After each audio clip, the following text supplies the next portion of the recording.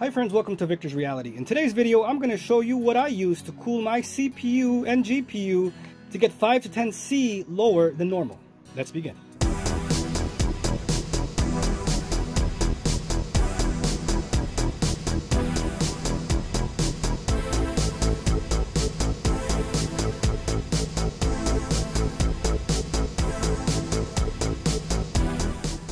So both of these are from the company OPOLAR. I got these on Amazon.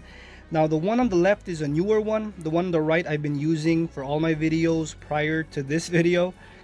The one on the left is USB powered, and you can connect it through a computer, or you can connect to your AC adapter just with the cable. It has a built-in battery, so if the power goes out you can still have a fan. The one on the right is just a simple AC adapter that came with it. No built-in battery, but as you can see, it's smaller. The one on the right doesn't push out as much air as the one on the left. Common sense. There's two fans on the left, and you can control them independently if you only want your top one, or both, or just the bottom one. And it swivels left and right, goes up and down. You can even move the fans up and down. The one on the right, you just up in that position. You can face it up if you want, but it's more compact and smaller to fit in tighter areas. Now this is what I use for my setup. As you can see, it's a Thermaltake P3 tempered glass case. I have a lot of room for air. I can put this behind the GPU, pushing more air in. Now I have it 3 inches from the glass. I found out that my Aorus GPU with 1 inch, you can't do anything with it. It gets super hot, 80C easy, just by putting it 1 inch from the glass. Now if I put 2 inches, that's where all my benchmarks are, 2 inches from the glass, and I get around 60C with the most demanding things, and a lot of times lower than that. But of course, if I add the fan, 55C, mostly all the time 55C with the left big fan. I'm trying a new thing now, so I'm 3 inches from the glass for my GPU, plus the fan. It pushes a lot of air to the GPU and out. So that's what I want. This is overclocking to the max of the GPU. I put it to the max. It's one of the fastest GPUs out there in terms of overclocking for a regular 2080. This is the extreme version. So with these fans, it even cools it, and I find that my clocks are more stable.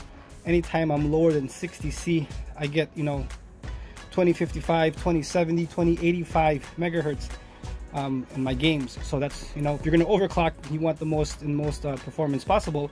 I would recommend getting either fan or any fan and just pushing more air into your case, because these GPUs, they do blow a lot of air through their cooling system, and you need that air, and it has to be cool air. It can't be inside the same case air. You're going to be blowing hot air inside. You need to get fresh air into your GPU. So this is what I do. What I would do before with this OPOLAR small fan, I would just have it tilted up like this, just like that, blowing air into the case. As you can see right there, it's a simple solution, very cheap fan.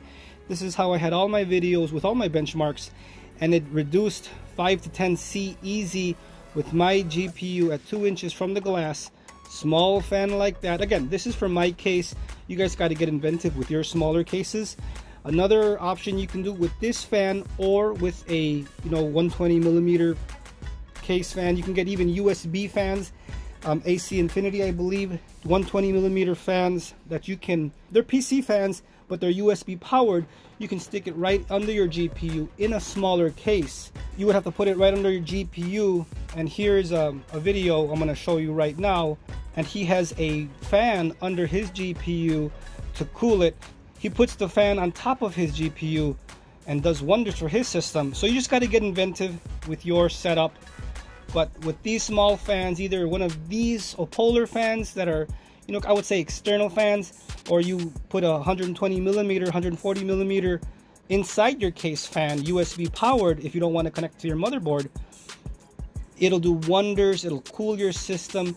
The thing is to get cold air. Even if your smaller case, you can put the fan under your case that has grills, opening grills to get to your GPU, or you would put it right under your fan, but you have to have grills under your case to be able to get in air, fresh air, and to your GPU and out to your system, however you have your exhaust system going. So this is what I would use before, and let me show you what I use now. So as you can see, this is the OPOLAR. This is the double one.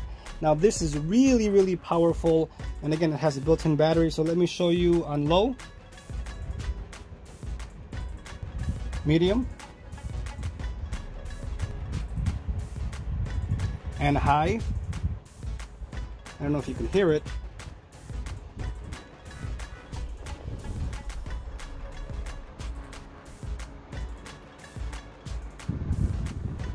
So you put this right there.